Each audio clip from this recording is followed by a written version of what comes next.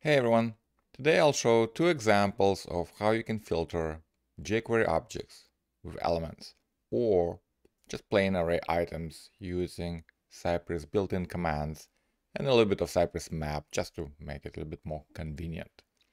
So imagine I'm loading this table after 1 second, and what I want to confirm is that the first column has even number cells with values Peter and Mary.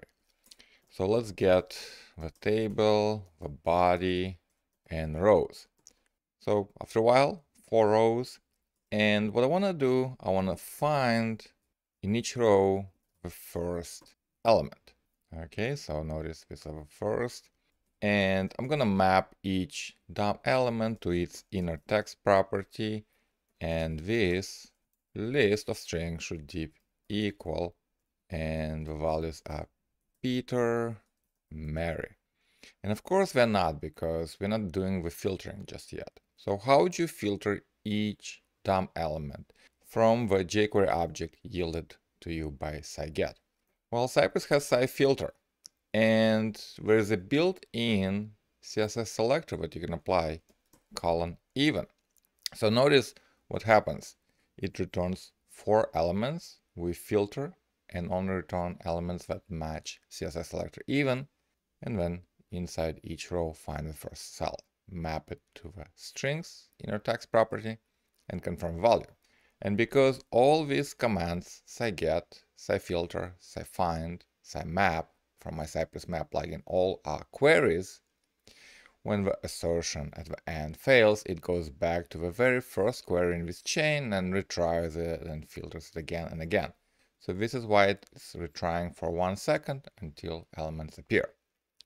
Now, if you need a little bit more complicated filtering, right, instead of CSS selector, you can add your own callback function, where the first argument is the index and the second is the element. Okay, and in this case we can skip the element and just say, if you divide the index by 2 and get 0, you get even elements. So it works the same way. Of course, if we wanted to do more complicated filtering by some attributes inside the element, we could do that. So this was scifilter if you use jQuery subject from the previous command. What happens if instead of a jQuery you have just plain array? For example, you could get this array from a fixture, from network response, from application state. And in this case, I simulate a dynamic array by first having 2 items and then adding 2 more.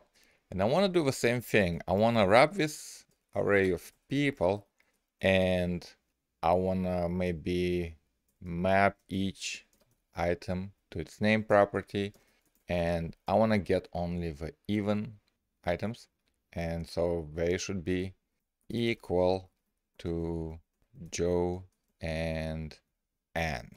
And right now it will fail because we're not doing the filtering. Okay, so if we try to do the same thing and we'll say, okay, maybe use filter, right? K and then say X item, right? The actual object. Divide by 2 should be 0. Scifilter will complain, and it will retry and retry, that this is not a DOM element. So instead of using built-in scifilter, you can use the built-in query called invoke, because we're dealing with an array, and an array has a method to filter. So we'll say filter, and remember the array filters first have an object or the item for an array and the index. So we can use the same logic, just have to remember to switch the arguments order. So no need to invent additional query methods. You can use the built-in sci-invoke, which retries, it's a query command.